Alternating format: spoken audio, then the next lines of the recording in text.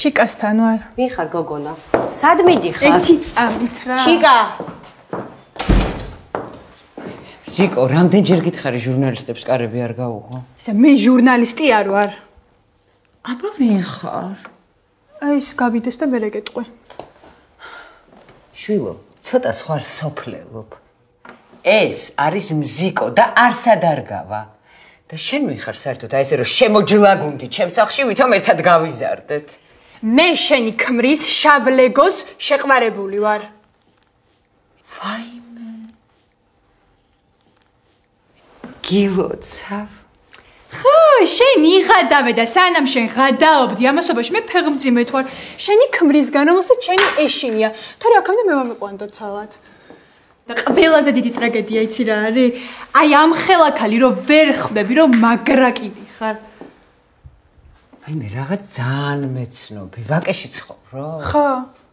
კიდევ კაი. მოდი ერთი წუთი. მოდი.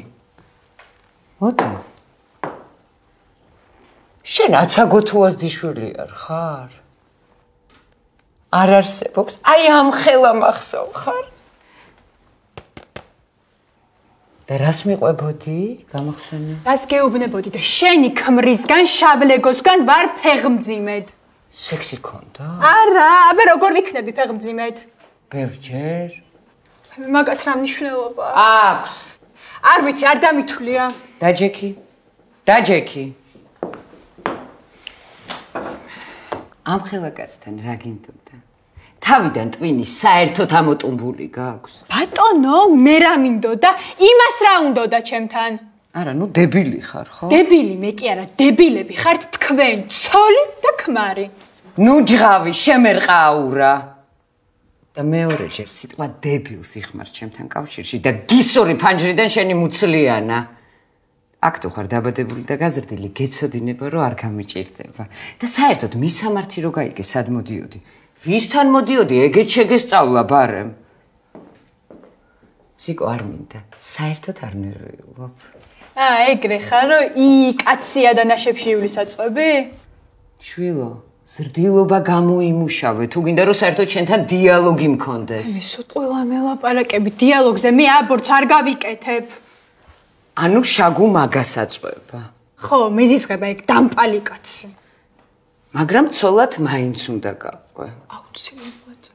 და მომისმინე, ეხლა რაზე ხარ გადაფსიხებული, არ მოყევ ხარ ცოლა? ხო, არ მოვყევა. გაიკეთე აბორტიო და გაგიშვებ რაღაც პაესტკაშიო თუ რაღაც. ესე იგი დებილი გონი ხარ. ბატონო, დაჯექი. ძალიან გთხოვ, მომიყევი რა როგორ შეგიყვარდა შავლეკო. ძალიან საყვარელია, ხო? არა. ჩიკა, შავლაკოს ხო არ დაურეკო? არა მზიკო, თუ დარეკავს, უთხარი რომ თამრიკო ჩაგანავაა ჩვენთან სტუმრად ხო და არ მოვა კიდე კაი ხანი. ერთი წამით თამრიკო ჩაგანავა არ ვარ მე. ვიცი შვილო, მოდუნდი. თამრიკო ჩაგანავა არის შავლეგოს ბაბუდა. გაიცნობ მალე ცოლად რომ მოგიყვანს. და შენ რა ქვია?